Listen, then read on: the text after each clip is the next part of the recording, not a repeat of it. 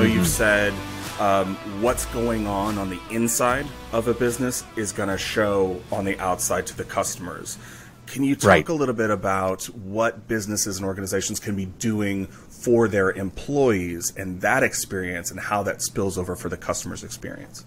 So I think you just nailed it. You said what's happening on the inside is being felt on the outside. You can't treat people one way and then expect them to go out and treat their customers a different way, a better way.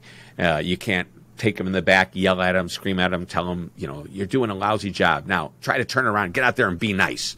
You know, it's incongruent. The beatings won't stop until your morale gets better.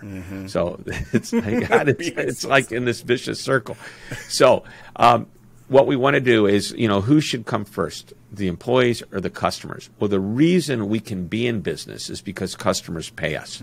However, they won't pay us if we don't treat them right and sell them the products that they expect.